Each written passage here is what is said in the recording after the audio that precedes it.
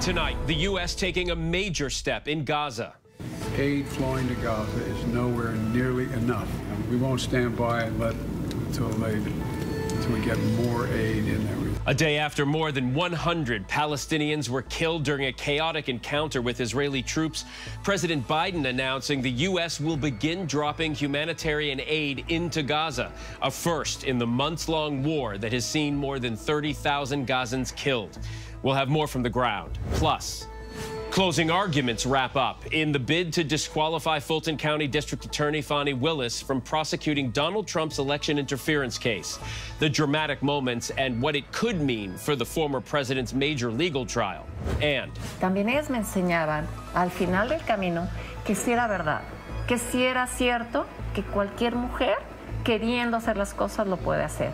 And on this first day of Women's History Month, we take you to the only female-owned and fully operated tequila distillery in Jalisco, Mexico, and meet the women bringing the, quote, elixir of the gods to life.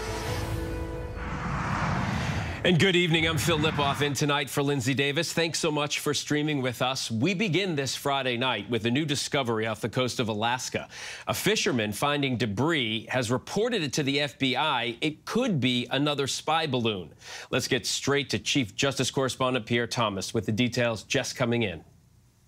Tonight, the FBI investigating reports of another possible spy balloon flying in U.S. airspace. The FBI becoming involved after fishermen discovered a concerning object off the coast of Alaska. According to sources, the fishermen suspect it might be some kind of surveillance balloon. But tonight, the FBI is describing the unknown object as debris. Sources telling ABC News the FBI and other agencies will assess the object when it makes its way to shore this weekend, determining what, if anything, should be done next, including whether it will be flown to a government facility for further analysis. Just last week over Colorado, NORAD sending up fighter jets to intercept a high-altitude balloon, flying at 43,000 to 45,000 feet. It was determined not to be a threat to national security, but President Biden and the White House tracking the balloon's course. The administration keenly aware of such incidents, coming just a year after a Chinese spy balloon was spotted flying clear across the country. President Biden ordering it shot down off the coast of South Carolina. Its payload alone, the size of 3 buses. Pierre joins me now. Pierre, why such a quick response to this? Phil, you're seeing such a rapid response in part because of that massive Chinese spy balloon recovered last year, which we're told had expansive surveillance capabilities. These matters are now treated seriously until an assessment can be made one way or another, period, Phil. Yeah, absolutely no taking chances. Pierre Thomas, thanks. Pleasure.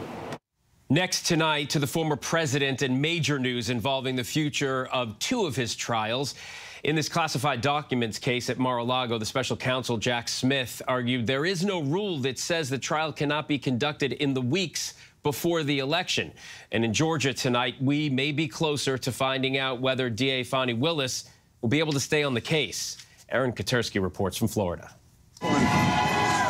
To the cheers of his supporters, Donald Trump arrived at a Florida court hoping to convince a judge to push the federal trial over his alleged mishandling of classified documents past the November election. For the first time in nearly 2 months, Trump coming face-to-face with special counsel Jack Smith, the 2 adversaries appearing to lock eyes several times. Trump's attorney argued holding a trial before the election is a mistake and should not happen.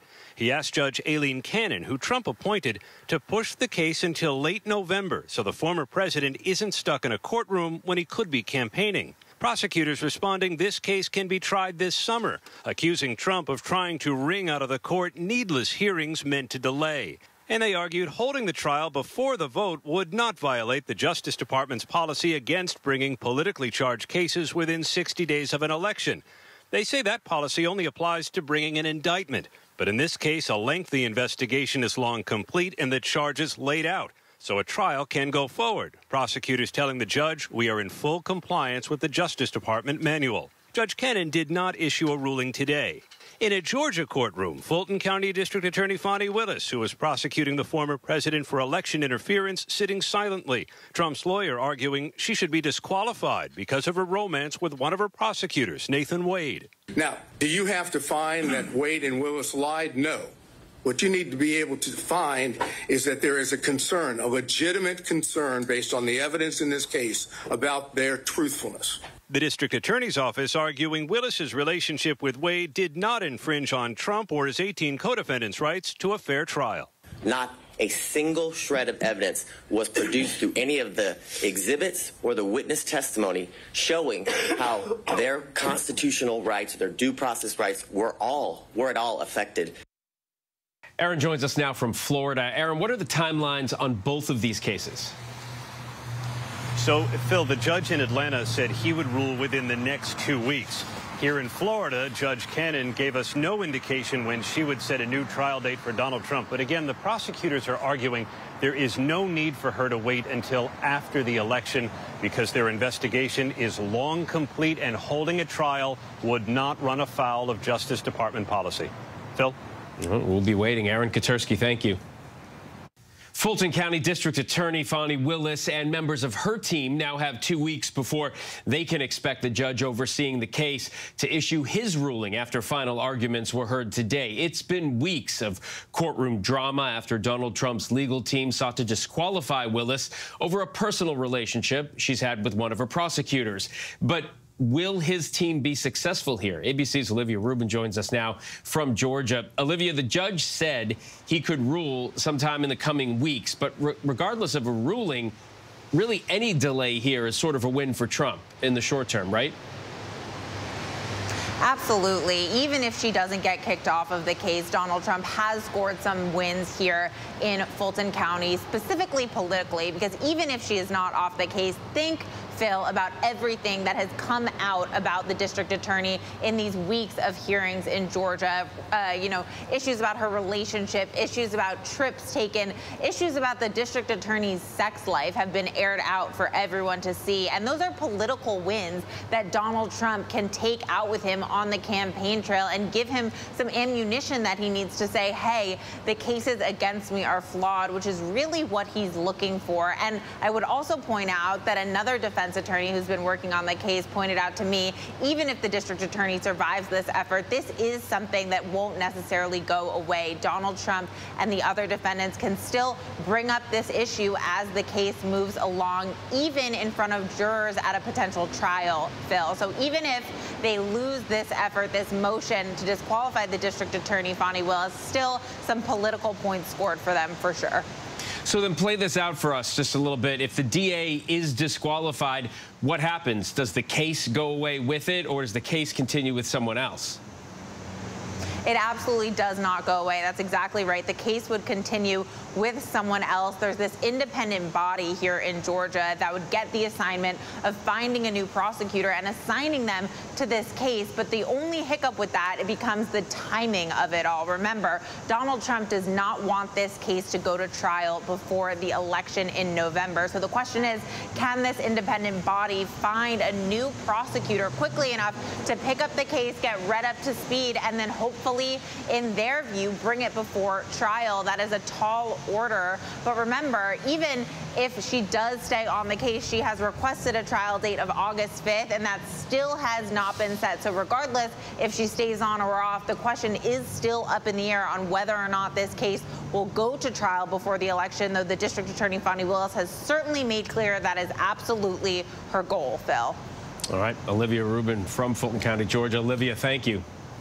Joining us for more on both of these cases now, ABC News contributor Shauna Lloyd. Shauna, a little free legal advice. We can get into these. Thanks for taking the time. So we'll start in Georgia. What happens realistically if Fani Willis is disqualified from the case? Listen, Phil, that's a win because what it does is we're talking about extreme delay. They have to find another prosecutor who will take the case. That prosecutor has to be brought up to speed. This case has been worked for 2.5 years. That is a lot of information. So the other thing that could happen, too, is if they do find a new prosecutor, they are appointed, they get caught up to speed, they could actually reduce the indictment to it in an attempt to streamline this case. So we could see a lot of changes in this case if we have a new prosecutor appointed. But whatever happens in the interim, we've been focused on Fani Willis's behavior, not the behavior of the person she's prosecuting. So it's sort of a win in the short term. Let's turn to the classified documents case. Do you think the Supreme Court's decision to hear Trump's immunity claim will have an effect on the case? You know, Phil, I don't see that having an effect. And the reason is the Supreme Court is looking at immunity while you're a sitting president. By all reports, these documents left the White House after former President Trump was no longer a president. Therefore, that should not stop this case from moving forward. Anything from the court proceedings today that really stuck out to you? You know, everything about this has been unusual, Phil. Right. You know, looking at this, hearing these closing statements, I mean, the idea that we're having this trial against a district attorney in and of itself is amazing. But what I really saw is that, you know, the court is very careful about impropriety. So we could see this judge just make a determination that the fact that there has been all of these allegations, that there was a relationship, that is enough to have her disqualified. So we really could see the justice system try to stay above the fray. How difficult do you think it is for Trump as a defendant to balance all these cases with his attorneys, because it is multiple attorneys in multiple cases? It's a lot of information that the legal teams are dealing with. It's going to be hard for him to get all of this information together. However, the courts will respect other courts' dates. So that's another factor that we're not considering when we talk about delays. If there's one trial going on, he cannot be requested to come to another trial. So we may see additional delays just due to the docket and who dockets their trial first. Finally, many thought that the former president was going to be spending the entire election season in a courtroom. It's possible none of these trials would actually go ahead of the November election, right? Absolutely. I mean, when we talk about the Supreme Court decision, if they decide that he has immunity, that entire trial will go to the wayside. You can't prosecute him if that's what the Supreme Court makes a decision on. When we talk about the Fani Willis case, should another prosecutor come in and reduce the indictment, we could be looking at something very short. They may find someone who says, as a matter of fact, we don't find that there should be an indictment. So it's almost like starting from scratch. So we could see a number of these court cases dissipate before the election, depending on how these things play out. Oh, and so it continues. Shauna Lloyd, thanks so much for taking the time. We appreciate it. Always good to see you. Great to see you, Phil. On to Gaza tonight. President Biden announcing the U.S. will begin airdropping food and supplies into the Strip. It comes a day after that horrific scene, a deadly stampede and Israeli gunfire as trucks were arriving. Tom Sufi Burridge in the region tonight. Just 24 hours after the Israeli military opened fire amid a deadly crush of people desperate for food aid in Gaza, President Biden tonight announcing the U.S. will begin airdropping supplies into the Gaza Strip. People are so desperate that innocent people got caught in a terrible war, unable to feed their families, and you saw the response when they tried to get aid in. With 500,000 Gazans on the brink of famine, the UN saying at least 10 children have starved to death. Jordan and other countries already airdropping aid. The president acknowledging not enough is getting in. Innocent lives are on the line and children's lives are on the line. Tonight, condemnation and calls for an investigation into what was supposed to be a humanitarian mission in northern Gaza, where more than 100 Palestinians were killed and hundreds more injured, according to the Hamas-run health ministry. This is the moment gunfire erupted. Israel saying its troops fired warning shots and only opened fire on people when they got too close to one of their tanks, adding dozens of people were crushed to death in the chaos. But survivors and witnesses disputing that. Abdullah Juha recounting the horror, saying they attacked us, they shot at us. We don't have any food. And food, obviously, a top concern there right now. Tom joins us. Tom, how soon can these airdrops by the U.S. begin? Yeah, Phil, a U.S. official telling ABC News the humanitarian aid drops could start as soon as tomorrow, depending on weather conditions. President Biden saying the administration is also looking into ways to deliver aid by sea. Phil? Tom Sufi Burridge from Tel Aviv tonight. Tom, thank you. Russian opposition leader Alexei Navalny was laid to rest today in Moscow. It was an emotional scene inside the church, a traditional Orthodox service 2 weeks after Navalny's mysterious death at a remote Russian prison. Security forces keeping a watchful eye, to say the least. James Longman with our report. Tonight, they turned out by the thousands. Russians braving Putin's security state to mourn opposition icon Alexei Navalny. You weren't afraid. We are not afraid either, they chanted as Navalny's coffin arrived at this suburban Moscow church. Others in the crowd shouting Putin is a killer, blaming the Russian leader for Navalny's death in an Arctic prison 2 weeks ago. The line around the block well over a mile long. And inside the church, Navalny's open casket allowing mourners to say goodbye to the man whose ideals they hope they can keep alive. His parents looking on at their son, his body covered in roses. Later at the cemetery, his mother giving him a final kiss goodbye. The 47-year-old was buried to Frank Sinatra's song My Way and music from his favourite movie, Terminator 2, a last joke said to be typical of his humour. It was largely a peaceful day. At least 90 arrests reported so far at commemorations across the country. But Putin's eyes are everywhere in Russia, and recriminations may yet come. And tonight, in an emotional tribute, his wife Yulia posting, "Thank you for 26 years of absolute happiness. I will try to make you proud." James is with us now. James, what more are we learning about the scene there at Navalny's burial? Well, Phil, I think it's worth reiterating the kinds of people who turned up today. I mean, remember, Putin called Alexei Navalny an extremist, an enemy of the state, and yet all people from all walks of life appeared outside this funeral, including elderly women clapping. I mean, they would constitute part of Putin's base, in as much as a base would exist in Russia. So they stayed outside, they chanted well after the cemetery had closed just a few hours ago, chanting his name, calling him Russia's hero. Phil? Yeah, an act of courage just to be there. James Longman, thank you.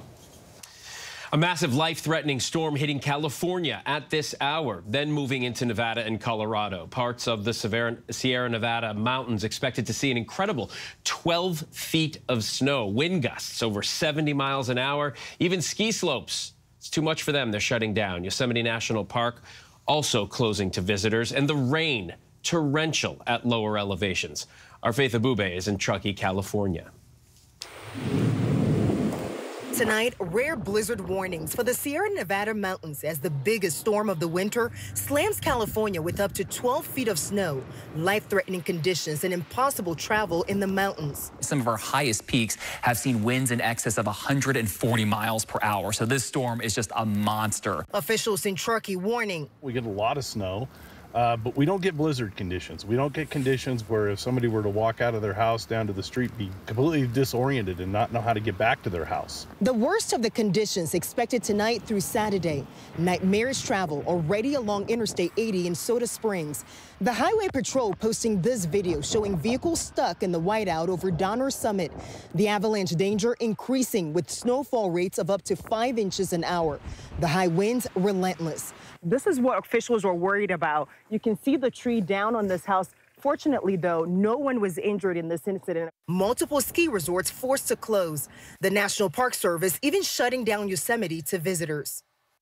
And they don't take a decision like that lightly. Faith joins us now from Truckee, California. Conditions there, as we can see behind you, Faith, already pretty bad. What are officials telling you?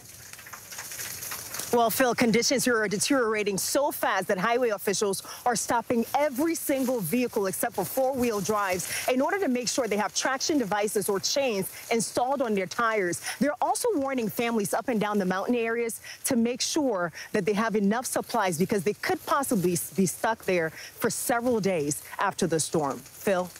All right. Faith Abube from Truckee, California. Faith, thank you. To the Texas Panhandle now, where firefighters are racing to contain the largest wildfire in that state's history, with fire alert conditions on the way this weekend. The Smokehouse Creek fire is now up to 15% contained as strong winds and higher temperatures return. More than 1 million acres have burned. Much of Canadian Texas is now charred. It's a charred landscape, as you see there. At least 2 people are reported to have died in that fire. Michelle Troconis, who stood trial in connection with the disappearance of Jennifer Dulos, her live-in boyfriend's estranged wife, has been found guilty on all counts. Troconis was convicted of conspiracy to commit murder, tampering with physical evidence, conspiracy to commit tampering with physical evidence, and also hindering prosecution. Jennifer Dulos, a Connecticut mother of 5, disappeared in May of 2019 during a custody dispute with her estranged husband, Fotis Dulos. Her body has never been found, but a judge has declared her legally dead. There is a desperate search tonight for two people seen in pretty chilling surveillance video showing a possible abduction in Buckeye, Arizona. Take a look at this. You can see the car pull up to a gas pump. After a woman gets out and starts to run toward the store, the driver then drags her back in, pushes her back inside. The man then jumps into the car and speeds off toward the interstate. Police still don't know if this could have been a domestic argument of some sort, but they say their primary goal is to find this woman and make sure she's okay. Walgreens and CVS say they will soon begin dispensing the abortion pill mifepristone in some states where it is legal. The move could make it easier for some patients to access the drug, which is the most common form of abortion in the U.S. The decision is directly tied to the new rules issued by the FDA for dispensing mifepristone, which are being challenged by anti-abortion groups before the Supreme Court. The University of Florida has eliminated all diversity, equity, and inclusion, or DEI, positions at the university, according to an administrative memo that was released today. The memo cites a recent state ban on the use of public funds for diversity, equity, and inclusion programs, activities, and policies, as well as activities for, quote, political or social activism in the public college system. The Florida Board of Governors passed this restriction in January, shortly after the Florida Board of Education passed a similar ban. Joining me now to discuss a little bit more about this is the director of the African American Studies program and professor at the University of Florida, David Canton. Professor, thank you for joining us. Florida Governor DeSantis has reacted to this decision by your university. He said this on X, formerly known as Twitter: DEI is toxic and has no place in our public universities. I'm glad that Florida was the first state to eliminate DEI, and I hope more states follow suit. So right off the bat, first question, your reaction to that? Well, obviously, people just tend to disagree, right? I think diversity, equity, inclusion got its start in 2015 after the murder of Mike Brown, and that institutions, universities, corporate America, started to address institutional or systemic inequality. Then we saw it again after George Floyd in 2020. And I just think for people who disagreed, argue that these programs created reverse racism, preferential treatment. But again, when you look at the data in terms of race and class and gender, you still see inequities when we look at the numbers. I think oftentimes, people don't use data to back up their positions. Are you or other colleagues who are in similar positions to yours at the university concerned about your job security? Well, African American studies is an academic discipline, just like women's studies, Latin America. So these are academic disciplines, just like history, philosophy, economics. So obviously, we're an academic discipline. We're teaching students skills of research, critical thinking, writing. So, our programs are safe. Now some people might think they're not, but again, we're an academic discipline. We're not out here indoctrinating students, encouraging them to become social activists. We're here to teach them these critical thinking skills, how to evaluate evidence and make sound academic choices. Have you talked to colleagues at other institutions who perhaps are concerned about their jobs who are not an academic discipline? So far, I haven't received any texts or emails as of yet. Obviously, it happened on a Friday at 2, 3 o'clock in the afternoon. So I guess when Monday hits, people will reach out, whether it's in universities or corporate America. Obviously, this might have a ripple effect, but we shall see the next couple of weeks. What do you think about the decision as a whole? Do you think it makes a university better or worse off? Great question. I think, America is a multiracial democracy. We see California, 80% of public school children are non-white. The reality is we have to educate all Americans on this historical demographic reality. So I think any efforts used to educate and inform and expose people to multiple perspectives about multiculture, about race, only benefits the country, so people can make informed decisions rather than make decisions based on fear or ignorance. All right, David Canton from the University of Florida tonight. Thank you so much for your time. Appreciate it. Thank you. Have a great night. You too. And there is still much more to get to here on Prime. A man who shot and killed a woman in a car that turned around in his driveway while looking for another house is sentenced. But first, in our Prime Focus, it's a type of liquor you're probably familiar with, but one company is taking a different approach to how it's made. We travel to Mexico to see the property where a fast-growing tequila is being made solely by women. El tequila es algo muy mexicano. Y realmente, más que vender tequila, yo siento como que agarro un poquito de tierra y la pongo en el tequila, un poquito del corazón de las mujeres, de nuestras costumbres, de todo, y lo meto en el tequila. Para mí las mujeres tienen magia también. Si yo te digo que el tequila es un elixir de los dioses, yo te puedo decir que las mujeres son la inspiración de los dioses. Whenever news breaks. We are here in Israel, a nation at war after that brutal surprise attack by Hamas. On the ground in Ukraine, reporting from Lewiston, Maine. The scene of a horrific mass shooting. ABC News Live is right there everywhere. From the scene of that deadly missile strike in Dnipro, Ukraine. Reporting from the earthquake in Turkey. In Rolling Fork, this tornado tore through this little town. From the most devastating disaster in Hawaii. From Charleston, South Carolina, on the 2024 campaign trail. In Iceland, let's go. Traveling with the president in Mexico City. Wherever the story. From the front lines, from southern Israel. Outside the Gaza Strip. In Beirut. From the FBI. Reporting from the nurses on the picket line. Here at 10 Downing Street in London. Streaming live to you. Wherever the story is. Wherever the story is. Wherever the story is. We're going to take you there. You're streaming. ABC News Live. ABC News Live. You're streaming ABC News Live. ABC News Live. Streaming free everywhere. America's #1 streaming news.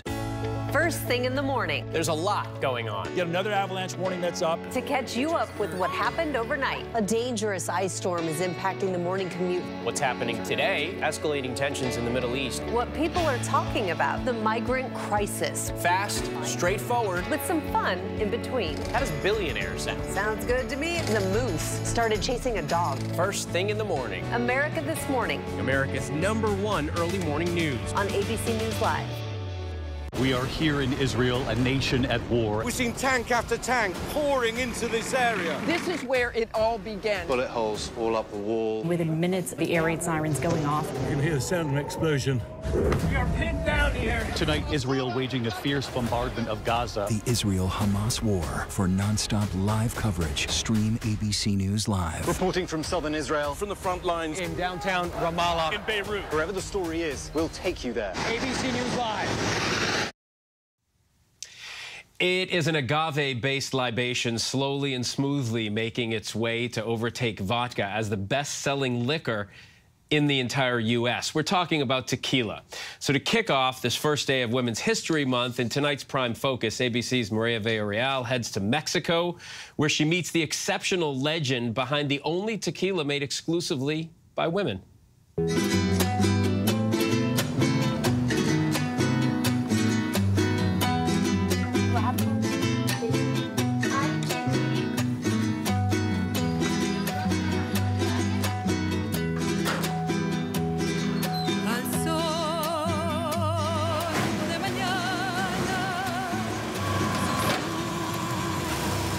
El que crean en ti es importante. Hay muchas que tienen una vida difícil y que yo les digo aquí, tú puedes, tú eres, tú haces, porque realmente todo el poder, todo lo tienen ellas. In traditional Mexican households, women are revered as mothers, teachers, and caregivers who always stay close to home. Men are still the breadwinners, the decision makers, and the success stories. But not here. Of the nearly 140 distilleries in Mexico, this is the only one led and operated solely by women. La energía de la mujer es diferente. Es la energía de cada una de las chicas que tienen una ilusión, que tienen un pensamiento, un sueño, que lo vierten en el tequila. Nestled near Valle de Guadalupe in the state of Jalisco, Mexico, is where Meli Barajas built her distillery from the ground up. Toda esta locura empezó por el amor a mi papá. Una tarde estuve platicando con mi papá y me comentó que quería un tequila. Entonces ya sabes, mi papá era mi héroe, era mi príncipe azul y cómo no hacerle un regalo a él. When that conversation happened more than 20 years ago, Melly was on her way to becoming a fashion designer. Yo tenía como 20 años, ni siquiera tomaba tequila. Jamás me imaginé o pensé verme moliendo, gimando en el sol, viendo las plantas. Melly's journey was far from being as smooth as the tequila she was creating, early on being hit with a shot of reality. Las predicciones de todo mundo era que no iba a durar ni 6 meses en el negocio. Quería entrar a un mundo de hombres, de personas que tenían abuelos, tatarabuelos, que tenían ya una tradición. The relationship between a father and a daughter is very special. And I can only imagine that is why you wanted to do this for your father. Y yo al querer darle un regalo a él, realmente él fue el que me lo dio a mí. Murió él, no pudo conocer su tequila, no pudo conocer esto, pero en el cielo lo ve. Little by little, Melly created one of the purest blue agave tequilas Mexico has ever seen. The magic and the motivation to keep going coming from the most unexpected place. Realmente cuando abrí las puertas para hacer entrevistas llegaron puras mujeres. Tengo mamás solteras, tengo mujeres que quieren salir del pueblo, que quieren ser diferentes. A mí me motivan ellas, viendo la motivación que ellas tienen para seguir adelante, para sobrevivir. A demanding job in an industry still ruled by men. What happened inside this factory is beyond unique. Melly became the so-called Reina de Tequila, Queen of Tequila, an army of warriors by her side helping create Leyenda de México. And this is where it all begins, Los Altos de Jalisco. The rich soil and favorable weather conditions make this part of Mexico the perfect breeding ground for rows and rows of blue agave.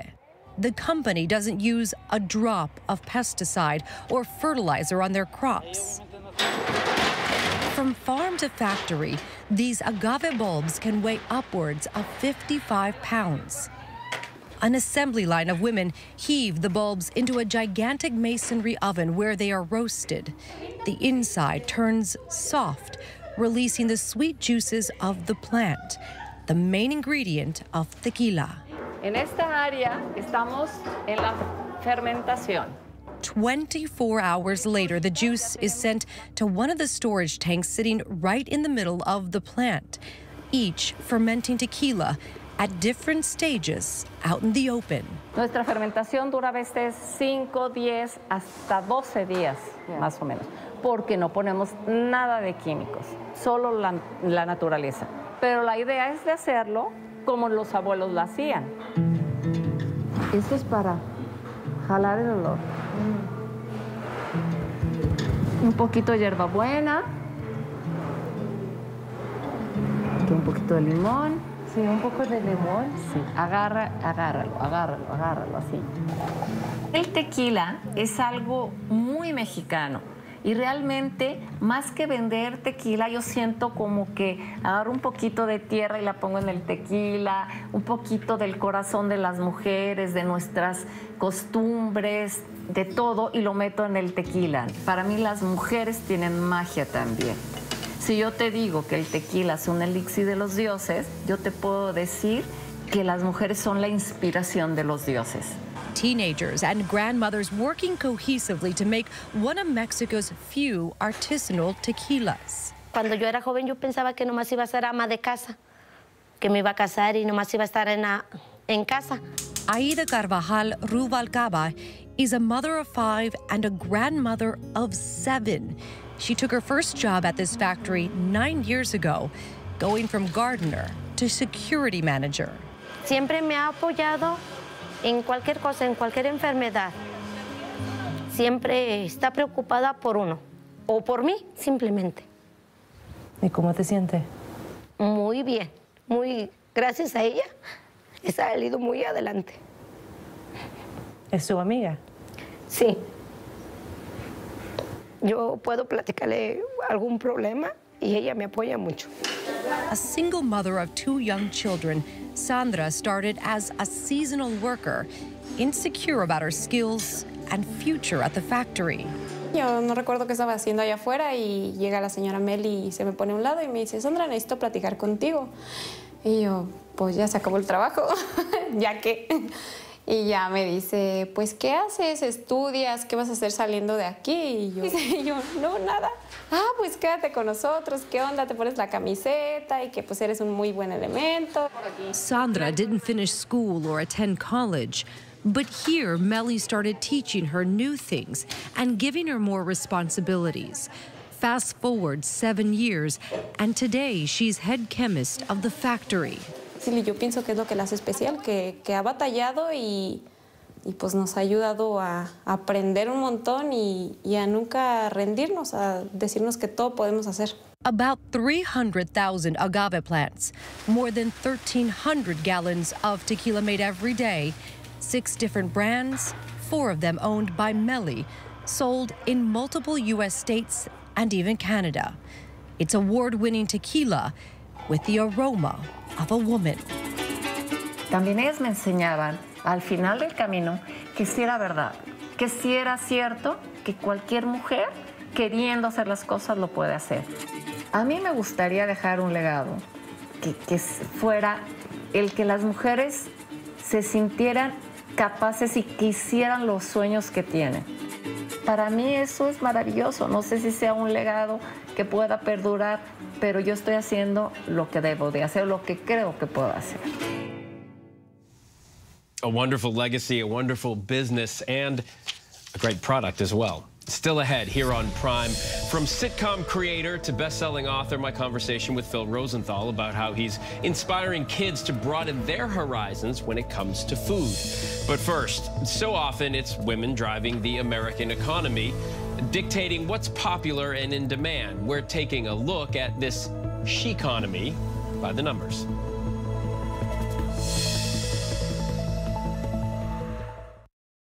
What does it take to be the most watched newscast in America?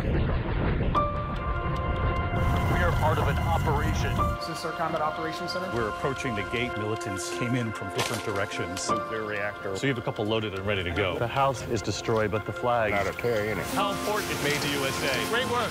Hi. Appreciate you. Thank you. Ismael? David. David. I'm David Muir. I know who you are. You Watch do? you every night. ABC's World News Tonight with David Muir is America's most watched newscast. This is ABC News Live. The crush of families here in Poland. At refugee centers. In Putin's Russia. On the ground in Ukraine. Close to the front line. From the capital, destructive Cat 4 storm. You're along I-5. Boston is in the bullseye. Let's go. ABC News Live, America's #1 streaming news. Anytime, anywhere. Streaming 24/7, straight to you for free. Thank you for making ABC News Live America's #1 streaming news. We are here in Israel, a nation at war. We've seen tank after tank pouring into this area. This is where it all began. Bullet holes all up the wall. Within minutes, the air raid sirens going off. You can hear the sound of an explosion. We are pinned down here. Tonight, Israel waging a fierce bombardment of Gaza. The Israel-Hamas war. For non-stop live coverage, stream ABC News Live. Reporting from southern Israel, from the front lines In downtown Ramallah. In Beirut. Wherever the story is, we'll take you there. ABC News Live. First thing in the morning. There's a lot going on. Yet another avalanche warning that's up. To catch you up with what happened overnight. A dangerous ice storm is impacting the morning commute. What's happening today? Escalating tensions in the Middle East. What people are talking about. The migrant crisis. Fast, straightforward. With some fun in between. How does billionaire sound? Sounds good to me. The moose started chasing a dog. First thing in the morning. America This Morning. America's #1 early morning news. On ABC News Live. Real Housewives of Beverly Hills star Erica Jane. Celebrity attorney Tom Girardi. This story was a nuclear explosion. Today, several victims will get a chance to finally meet Erica Girardi. I'm at sort of a loss for what to say. Did you see the documentary? The Housewife and the Hustler? I did. I wanted Erica to say, I'm sorry, face to face. Erica, why did it take you so long? The Housewife and the Hustler 2. only on Hulu. Why do so many people start their day here? From ABC News, this is Start Here. To be in the know and get a different take on the day's top stories. A lot of news today, so let's get into it. Listen now to the Daily News Podcast honored with 4 Edward R. Murrow Awards and see why the New York Times calls it a news podcast worth listening to. Start Here, ABC News. Make it your daily first listen. Now, that's a part of the story I bet you didn't see coming. Wherever you get your podcasts, Start Here. It's lunchtime in America, so what are we serving up? Well, how about everything you need to know? You know, that sounds pretty good. Give it to me. Your health, your money, breaking news, pop culture, with the biggest stars, music, trends, and of course, good food. GMA 3, what you need to know. A third hour of GMA in the afternoon. So join us, afternoons. For everything you need to know. I love that. Reporting from the scene of the subway shooting in the Bronx, I'm Trevor Alt. Wherever the story is, we'll take you there. You're streaming ABC News Live. Welcome back. March is Women's History Month, so there's no better time than now to highlight how it's often women driving the American economy to greater heights. Let's call it the she-economy. In tonight's By the Numbers, women-owned businesses saw a 17% increase in new openings in 2023. That's according to data from Yelp. There was a 44% increase in women-owned hotels and travel-related businesses, making that the #1 sector of growth for women. On the bookshelves, female authors accounted for 7 of the 10 best-selling new books in the past year. Top city for women opening new businesses, Austin, Texas, seeing a 34% jump in women-owned businesses this year alone, again, according to Yelp. And for the first time in 8 years, female employment in 2023 remained below male unemployment for every single month of the year. Still, women earn only 82 cents on the dollar compared to men, a number that's been flat for the last 20 years. That's according to Pew Research. Sociologists and economists predict the earning power of women in the U.S. will only continue to grow. A prime reason, women continue to earn college degrees at a higher rate than men do. There is much more ahead here tonight on Prime. We are on the road to the Oscars. Our Lindsay Davis sits down with Past Lives director and screenwriter Celine Song to talk about the complexities of a love triangle and how not everything is as it seems. I think about the two men as like, well, they both hold the key to this woman and her identity and her life and her soul that the other guy doesn't have. Whenever, wherever news breaks, it's so important to always remember that lives are changed. Here in London, in Buffalo, Uvalde, Texas, Edinburgh, Scotland. From Poland once again tonight. Thank you so much for streaming with us. Ukrainian refugees here in Warsaw. Do you think you'll ever be able to go back home? We're heading to a small community outside of Mexico City. Splintered houses and splintered lives. The magnitude of the devastation. You're streaming ABC News Live. Reporting from Rolling Fork, Mississippi. Santa Fe, New Mexico. Raleigh, North Carolina. The U.S. Capitol. Mayfield, Kentucky. Minneapolis. Mexico. Tongass National Forest, Alaska. Getting you behind the stories as they happen. Giving you a front row seat to our world as it plays out in real time, live. ABC News Live Prime.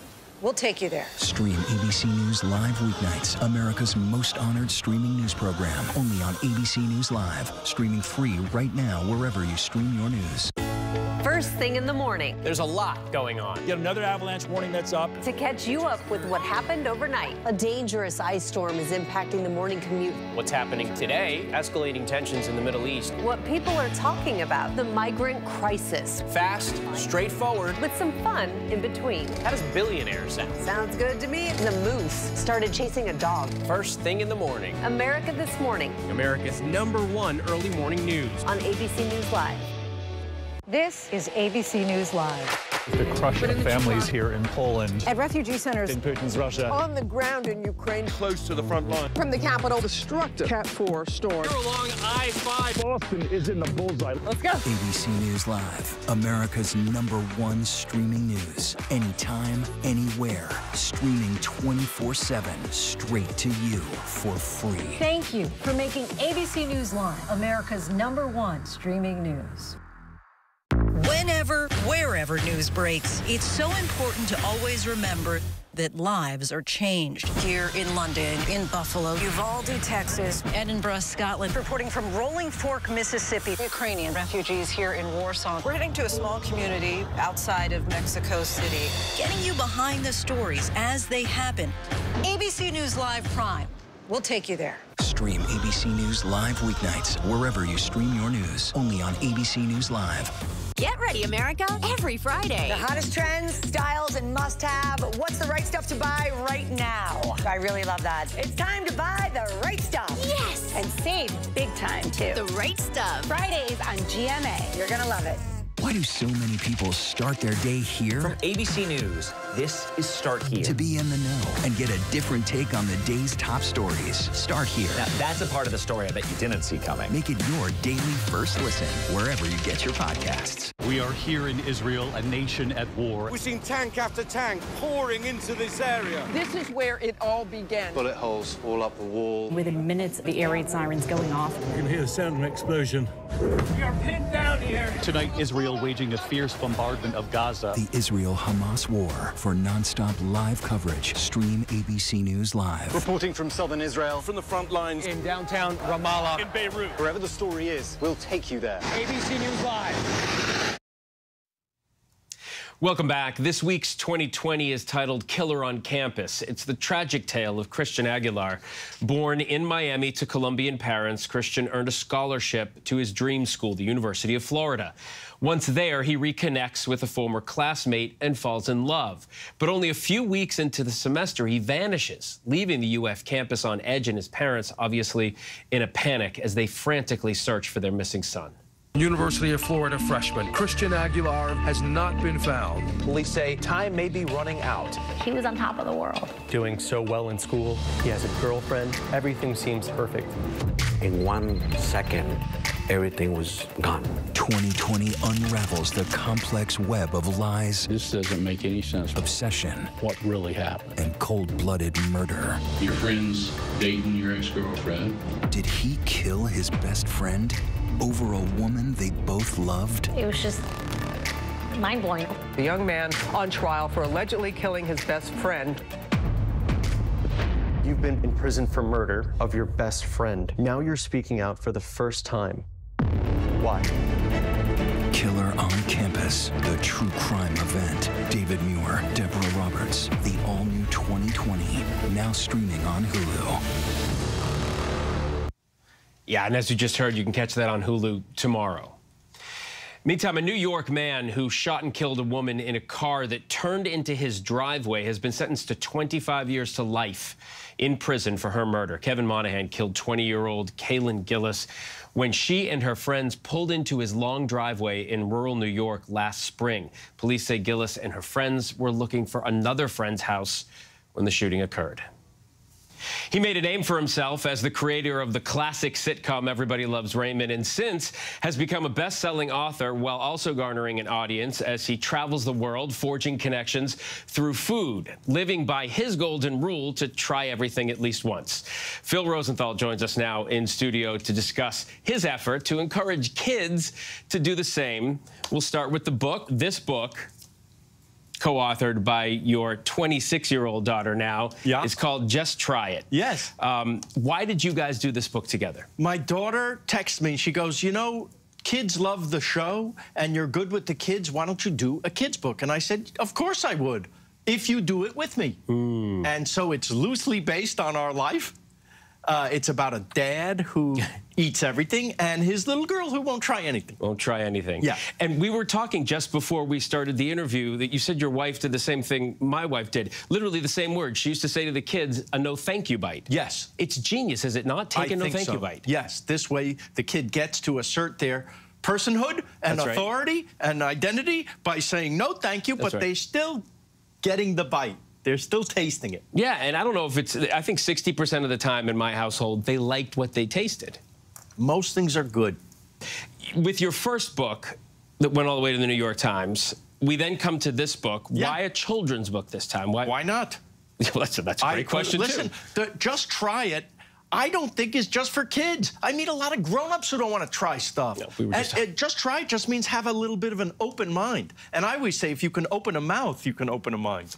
The food and my stupid sense of humor is just to get you in, to get you to travel, because I think the world would be better if we all could experience a little bit of other people's experiences. Well, let's talk about it a little bit. Somebody Feed Phil, it's called, just dropped on Netflix. Audiences are being taken all over the world by you, seeing new food. Let's take a look. Oh. Porchetta. You ready, Phil? Wowie, wow, wow. I'm not worthy. I think one of the best things about the season and the show is your excitement for food. It's just seeing your enthusiasm over whatever food you're trying, I think is infectious. Has that always been?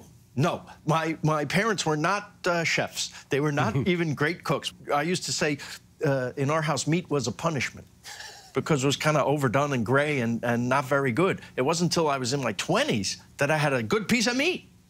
And that's, see, I asked for mine well done. Yes? Still? Still, yeah, I told you, still, this book is for me. Phil, just try it. Just try it. Literally, yes. Phil, just try it. All right, so you've gone all over the place. I have. 7 seasons now. Yeah. I'm sure you get asked this question all the time. I'm going to ask it anyways. Do you have a favorite? And has anything jumped out at you as something you didn't think you were going to like that you did?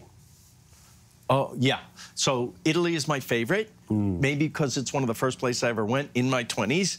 And you ever go somewhere and you feel like it's awesome, but you also are comfortable? Italy remains the favorite because everywhere you look is spectacular, every bite of food is delicious, and everybody's hugging and kissing you. So what's not to like? Surrounding the food. Yes, it's great. And every part of it is great.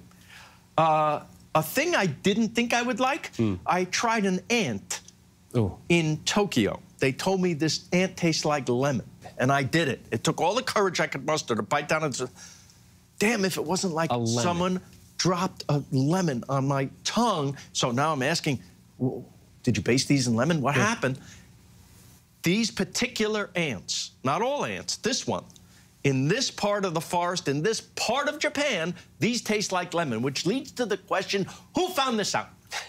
Who tasted all the ants? For the first time, right. Why does this ant taste like lemon? Yes. Amazing. Yes, would you do it again? Would you eat them again? I would eat that one again if I knew it was the... Now, am I going and looking on the menu, the first thing I'm looking for is bugs? No. Lemon ants? No. No. But you did. It was surprisingly great. Phil, you just tried it.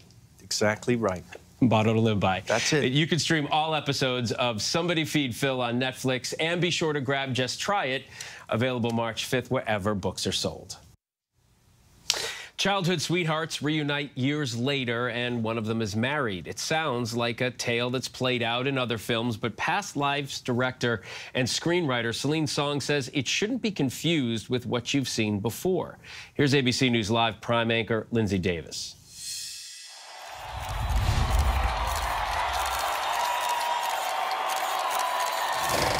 So how did you find out that you were nominated?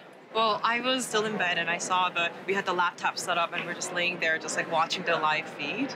And I just found out at the same time everybody else did, which is just on a live broadcast, yeah. Your reaction? Oh my God, I was freaking out. I was like shouting and I was immediately calling people. Like, I don't even know which order that I called everyone. It was just like a joyous burst of energy, I think. There's a word in Korean, 인연. It means providence or fate. Do you believe in that? That's just something Koreans say to seduce someone. And this is somewhat autobiographical, yeah. Right? Tell us about how your personal story impacted this movie. Well, it was really inspired by this one moment in my own life where I was sitting there between my childhood sweetheart, who's now a friend, who's come to visit me in New York, and my husband that I live with in New York. You're at an East Village bar, right? Yeah, in a East Village bar. And we were just sitting there and we were just having a drink and I was translating between these two people. And I realized that I'm not just translating between two different cultures and two different languages, but also between two different parts of my own self and my own history. What a good story this is. Childhood sweethearts who reconnect 20 years later and realize they were meant for each other. And the story, I would be the evil white American husband standing in the way of destiny. Shut up. He was just this kid in my head for such a long time. I think I just missed him. Did he miss you? 혜성! 와, 너다.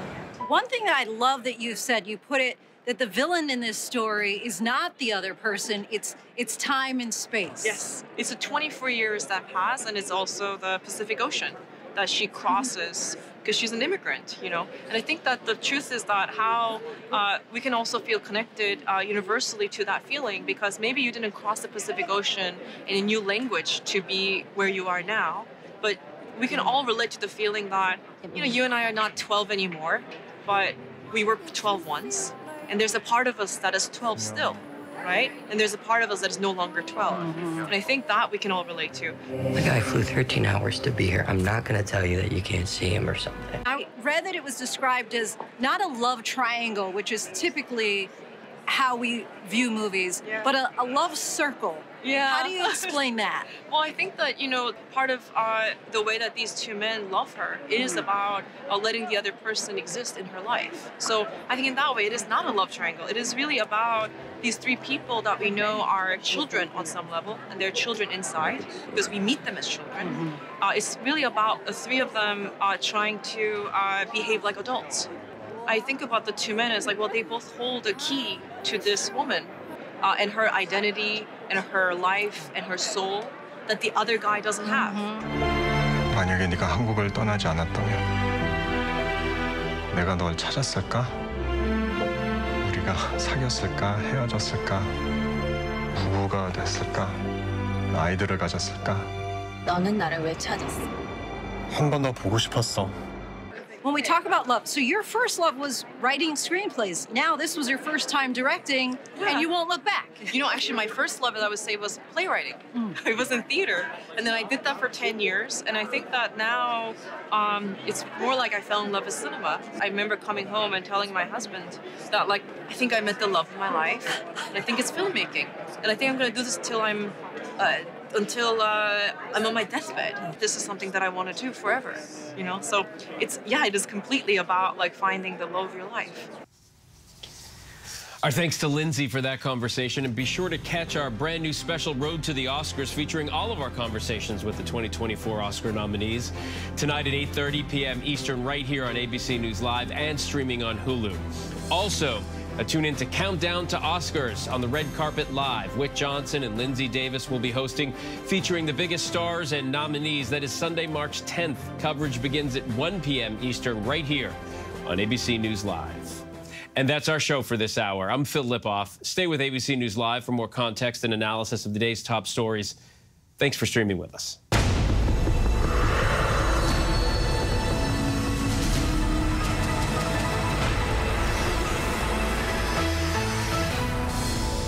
And coming up in the next hour, as the humanitarian crisis in Sudan deepens, the United Nations now says some of what's happening there could amount to war crimes. Plus, a chilling video shows a possible abduction, the desperate search for the woman seen here being grabbed by a man and forced into a car.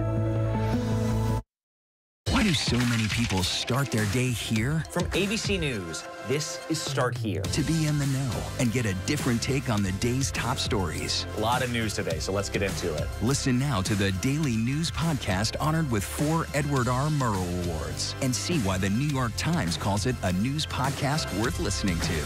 Start Here, ABC News. Make it your daily first listen. Now, that's a part of the story I bet you didn't see coming. Wherever you get your podcasts, Start Here. It's lunchtime in America, so what are we serving up? Well, how about everything you need to know? You know, that sounds pretty good. Give it to me. Your health, your money, breaking news, pop culture, with the biggest stars, music, trends, and of course, good food.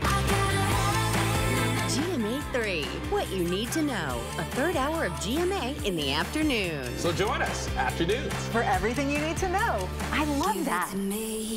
This is ABC News Live. The crush of families here in Poland. At refugee centers in Putin's Russia. On the ground in Ukraine. Close to the front line. From the capital. Destructive Cat 4 storm. You're along I-5. Boston is in the bullseye. Let's go. ABC News Live, America's #1 streaming news. Anytime, anywhere. Streaming 24/7, straight to you for free. Thank you for making ABC News Live America's #1 streaming news. Real Housewives of Beverly Hills star Erica Jane. Celebrity attorney Tom Girardi. This story was a nuclear explosion. Today, several victims will get a chance to finally meet Erica Girardi. I'm at sort of a loss for what to say. Did you see the documentary? The Housewife and the Hustler? I did. I wanted Erica to say, I'm sorry, face to face. Erica, why did it take you so long?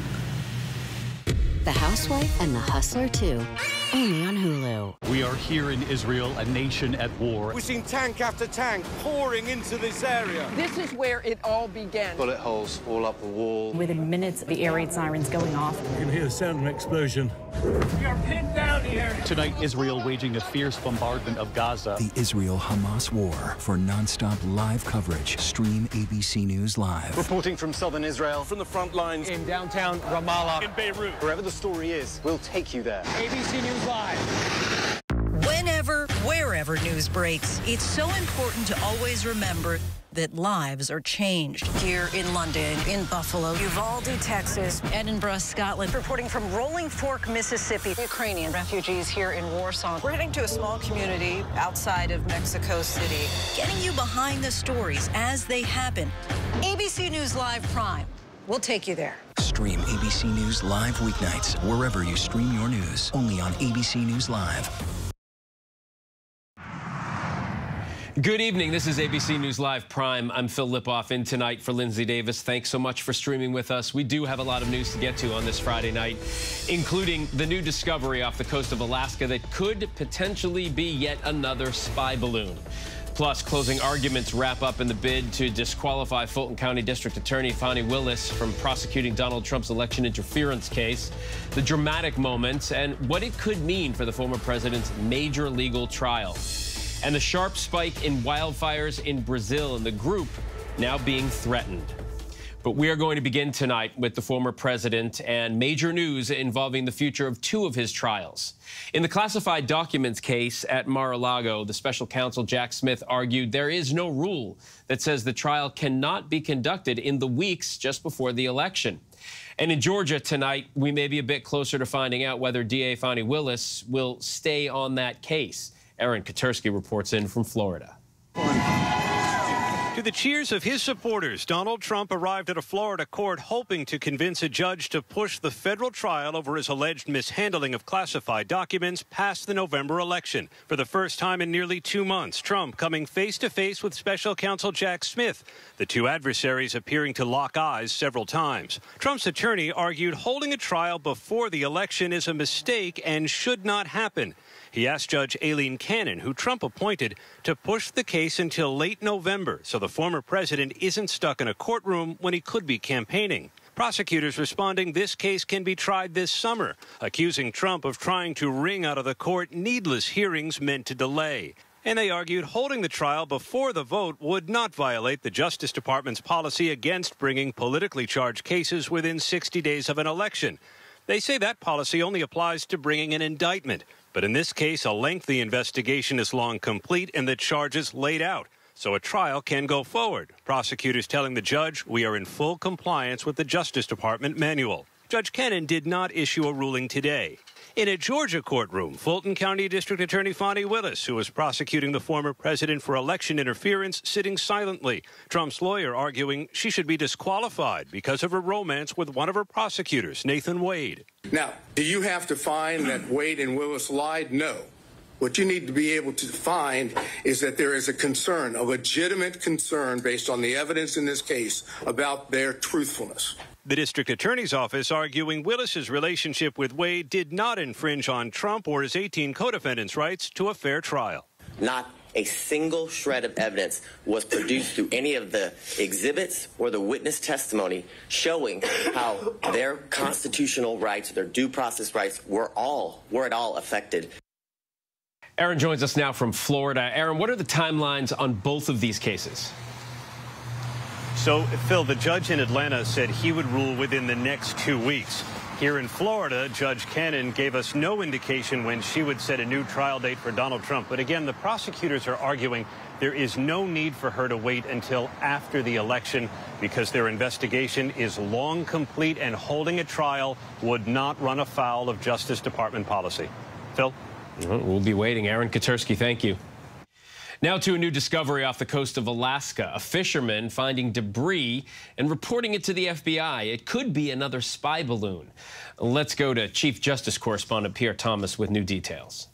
Tonight, the FBI investigating reports of another possible spy balloon flying in U.S. airspace. The FBI becoming involved after fishermen discovered a concerning object off the coast of Alaska. According to sources, the fishermen suspect it might be some kind of surveillance balloon. But tonight, the FBI is describing the unknown object as debris. Sources telling ABC News the FBI and other agencies will assess the object when it makes its way to shore this weekend, determining what, if anything, should be done next, including whether it will be flown to a government facility for further analysis. Just last week over Colorado, NORAD sending up fighter jets to intercept a high-altitude balloon, flying at 43,000 to 45,000 feet.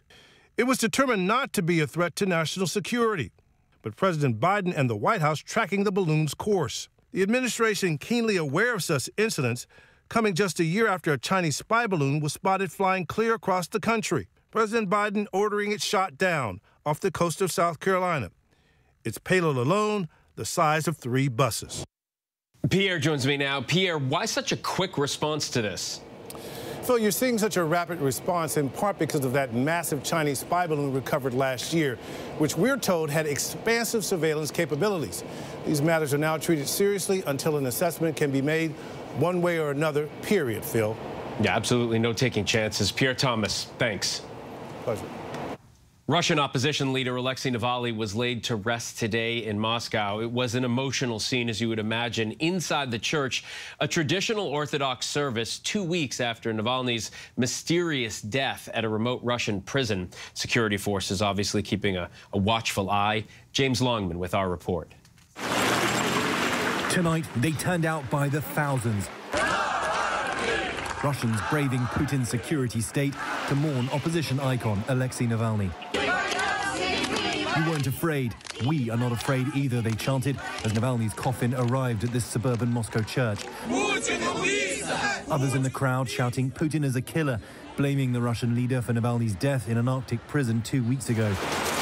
The line around the block well over a mile long. And inside the church, Navalny's open casket allowing mourners to say goodbye to the man whose ideals they hope they can keep alive.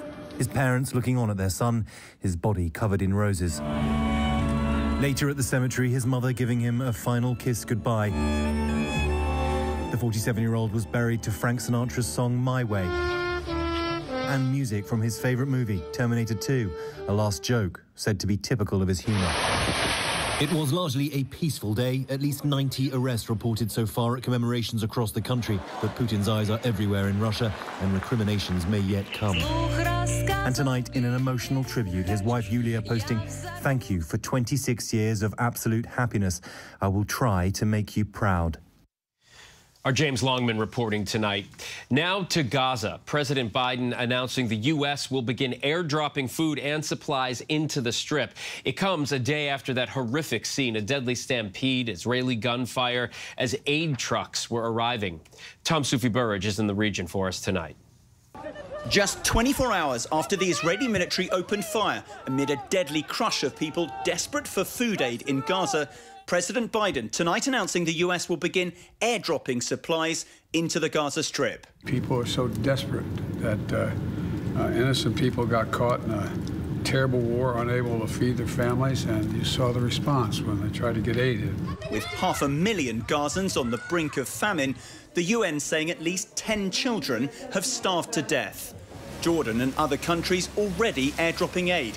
The president acknowledging not enough is getting in. Innocent lives are on the line and children's lives are on the line. Tonight, condemnation and calls for an investigation into what was supposed to be a humanitarian mission in northern Gaza. when more than 100 Palestinians were killed and hundreds more injured, according to the Hamas-run health ministry. This is the moment gunfire erupted.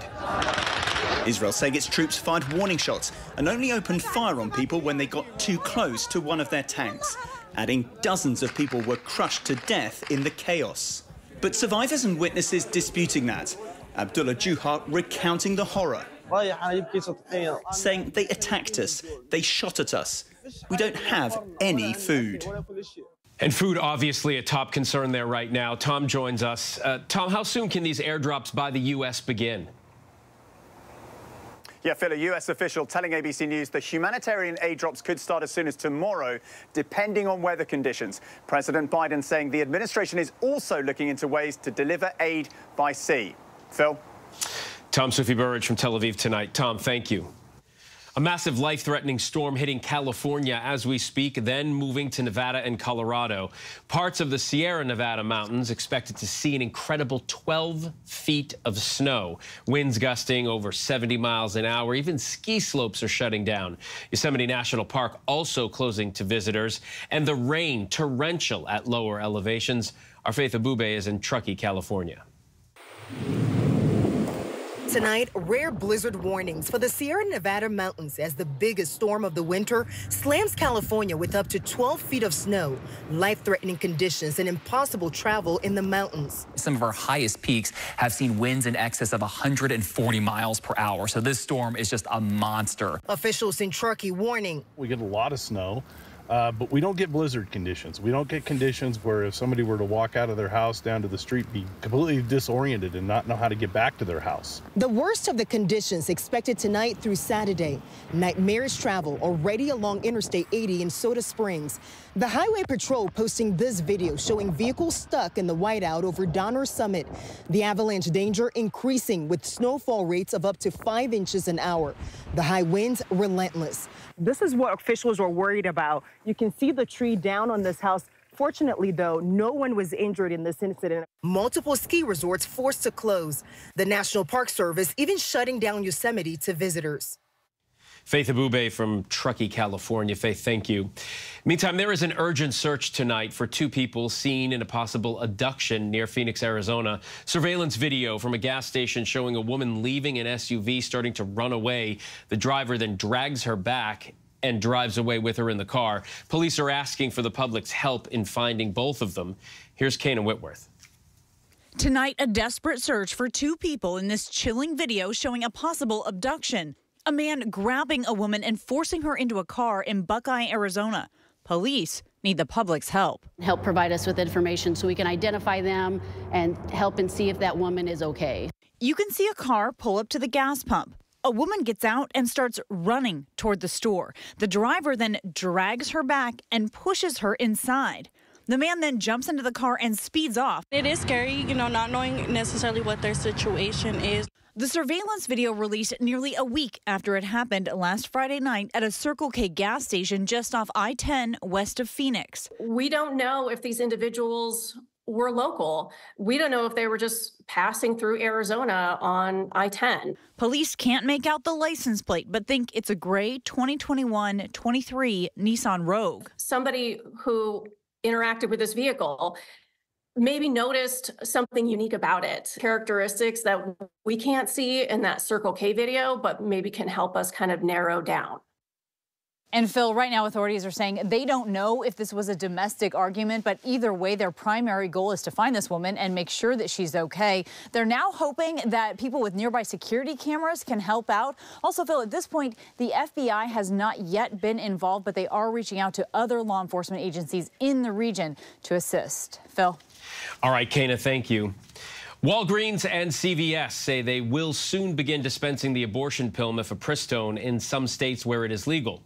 The move could make it easier for some patients to access the drug, which is the most common form of abortion in the U.S. The decision is directly tied to the new rules issued by the FDA for dispensing mifepristone, which are being challenged by anti-abortion groups before the Supreme Court. We turn now to the collision on a major bridge and then the heart-stopping rescue, a truck driver dangling off the Clark Memorial Bridge in Louisville, Kentucky. Here's Ariel Reshef. Tonight, those heart-pounding moments over the Ohio River. We're bringing you some breaking news right now. This is a picture of a truck hanging over the side of the Clark Memorial Bridge. It was just after noon when the Cisco 18-wheel tractor trailer and 2 other vehicles crashed on Louisville's Clark Memorial Bridge, sending the truck and the female driver inside dangling over the edge some 70 feet above the water. Louisville Fire's highly trained rescue team racing to the scene.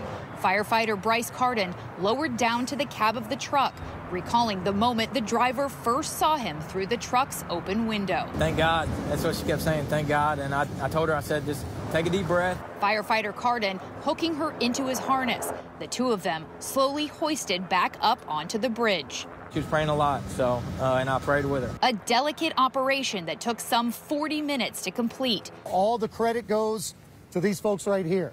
This was some really professional, well-practiced, well-trained stuff. Phil, officials are now inspecting the damage to that bridge, which will remain closed through tonight. Authorities say that the driver, who is a military veteran, remained incredibly calm, and she is okay tonight. Phil? Remarkable rescue. Ariel, thank you. There is so much more to get to tonight. Coming up, the country set to repeal a world-first law banning tobacco sales to future generations, despite serious warnings from researchers. But next, tackling a Shakespearean classic all on her own, I sit down with comedian, actor, and writer Eddie Izzard about her one-person show.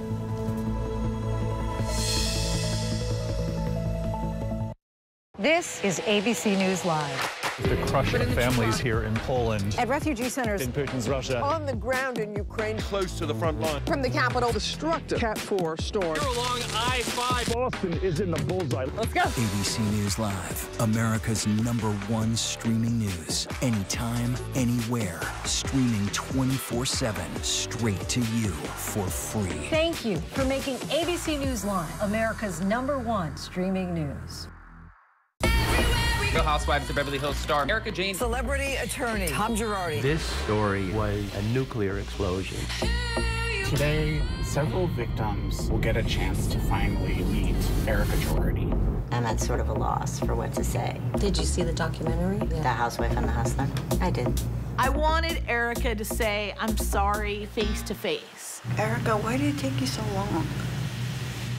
The Housewife and the Hustler 2, only on Hulu. We are here in Israel, a nation at war. We've seen tank after tank pouring into this area. This is where it all began. Bullet holes all up the wall. Within minutes, the air raid sirens going off. You can hear the sound of an explosion.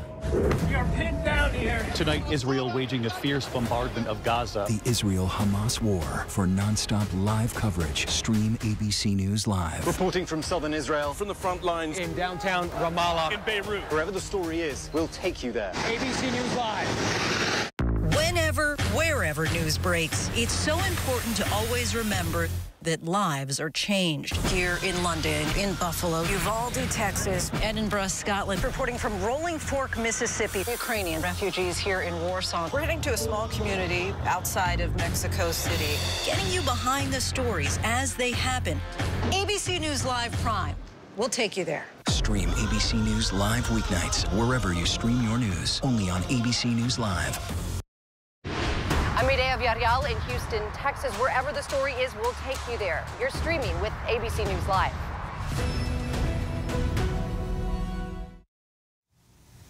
Welcome back. We are tracking several headlines around the world right now. The United Nations Human Rights Chief says the apparent deliberate denial of safe access for humanitarian agencies within war-torn Sudan could amount to a war crime.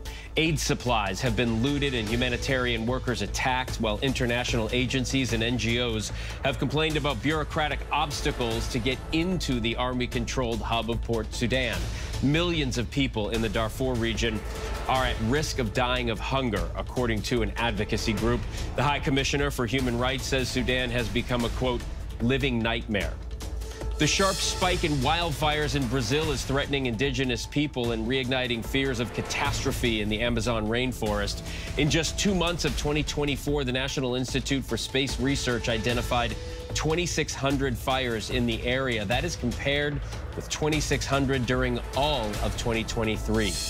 New Zealand will appeal a world-first law banning tobacco sales for future generations, even as researchers and campaigners warned that people could die as a result. set to take effect in July. The toughest anti-tobacco rules in the world would have banned sales to those born after January 1st, 2009, cut nicotine content, smoked tobacco products, and reduced the number of tobacco retailers by more than 90%. The new coalition government, elected in October, confirmed the repeal will happen on Tuesday as a matter of urgency. She is a multi-talented comedian, actor, writer. Eddie Izzard has captivated audiences with her observational humor and range of skills for more than 3 decades. The impressions are really good, too. Think back to Ocean's 12, Ocean's 13, and her Emmy-winning comedy performance, Dressed to Kill. Eddie, who goes by pronouns she, her, is now back on the New York stage in William Shakespeare's Hamlet, but portraying all 23 characters by herself. You heard that right. So let's take a look. In my mind's eye, Horatio, he was a man, taken for all in all. I shall not look upon his like again.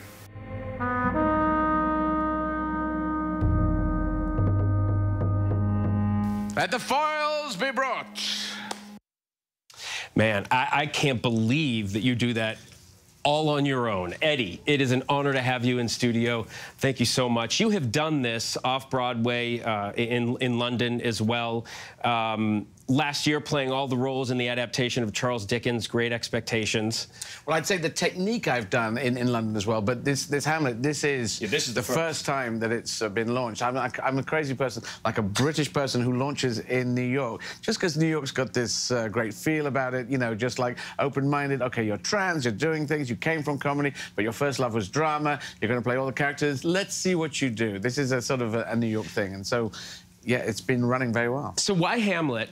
And why all by yourself? I've always thought I would like to push and go to the most dramatic roles that I could do. Hamlet, maybe if someone looks at myself or looks at my track record, they might not have thought I should be on the list for, let's give Hamlet to this person. Let's build a whole Hamlet around this person. I would imagine people ask you this question in doing this particular piece that you're doing, but you identify as gender fluid.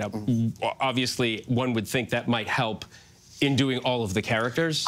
This wasn't something in my mind initially, but I absolutely, as someone who feels identifies as a trans woman, and I feel I am gender fluid, so giving honor to Ophelia and to Gertrude as the female characters, as well as to Hamlet and to Claudius and Polonius, that is something I've pushed very strongly for. My director, Selena Cadell, wanted that very strongly as well. And one person who came along in a Q&A afterwards, she said it's the first time that she's seen Ophelia and Hamlet as twin souls, which is a beautiful thing. I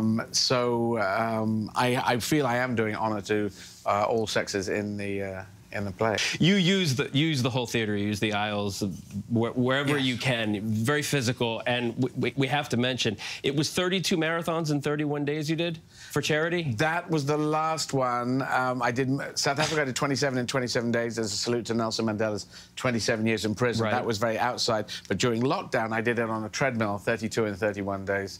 That is amazing. Yeah, well, it's just my determination. I mean, if you... I was given the determination gene, maybe, and I couldn't get my career going for a long time at the beginning, but I kept pushing away, And then there's politics. Yes. You've run for Parliament. I've done 2 primaries, equivalent of primaries, and I haven't got in yet, came second in both, but I am a determined person, so I will keep pushing until I get into Parliament. Oh, wow. I want to help. I want to be positive. You know, I have a lot of energy. I'm very open-minded. I think a lot of people will be positive with me being a politician. Some people are very negative, but they tend to be of the extreme persuasions politically. And anyone who's kind of sensible thinks, well, you know, I've tried to do honourable things in my life and do things in a positive way. Putting Hamlet on stage in English, performing in French and touring France in that language, or in German throughout Germany. These are positive things, and I will try and bring all that energy to politics. So is that next, or you're going to do that again? Well, yes, that is placed. We have a general election coming up sometime this year, and I still haven't got a seat, but I'm still very positive on being an elected member for some constituency in the United Kingdom, and I will work very hard for that constituency. All right. Eddie Izzard, thanks so much. You can catch Hamlet at the Greenwich House Theater, although you're moving now, right? Moving to the Orpheum Theater. Moving to the Orpheum Theater here in New York City. The run extended through April 14th.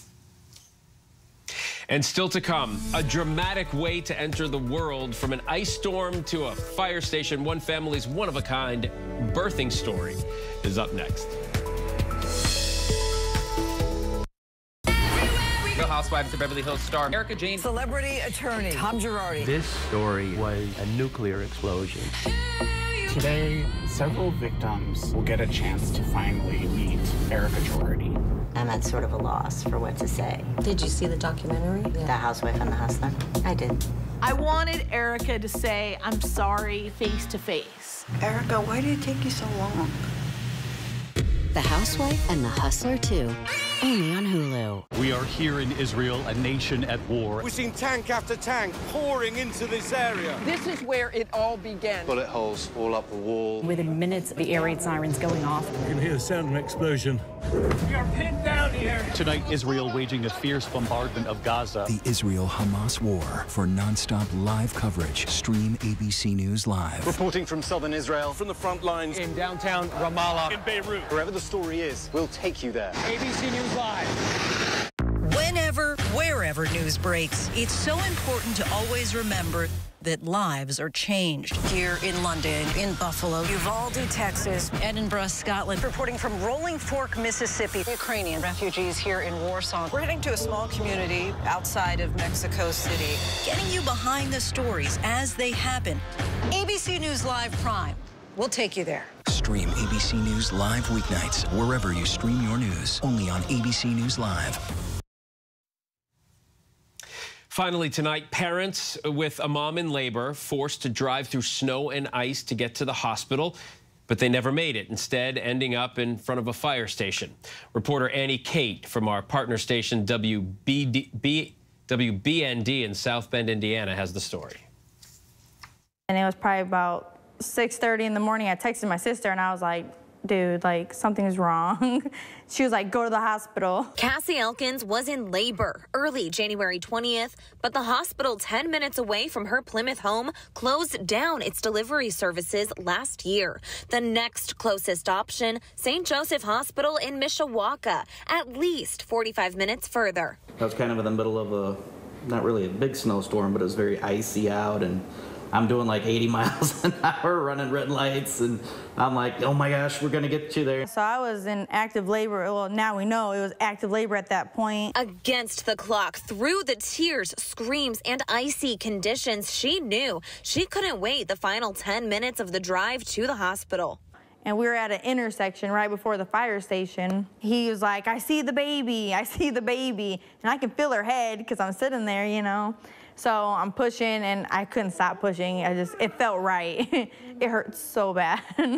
But then he like goes over these little bumps and he pulls into the fire station. This Mishawaka fire station on Union Street. Pulling the fire department, I'm honking the horn, help, please help. He runs inside the station looking for help. And by the time they came out, I already had pulled her out, so.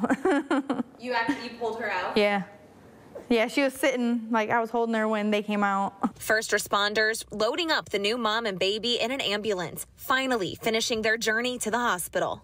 Priscilla, 1 month old, is doing just fine. But the new parents are well aware so many things could have gone wrong that day. It's scary because you don't know how your baby's going to be born. You don't know if they're going to have a cord around their neck or if they're not going to be breathing. People have babies every single day.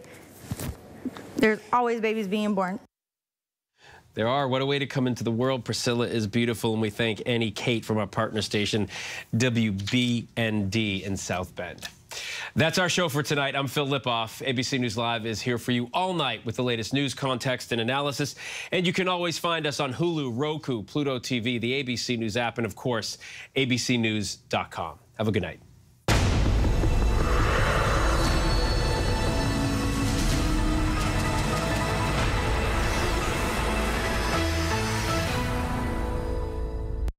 This is ABC News Live. The crush of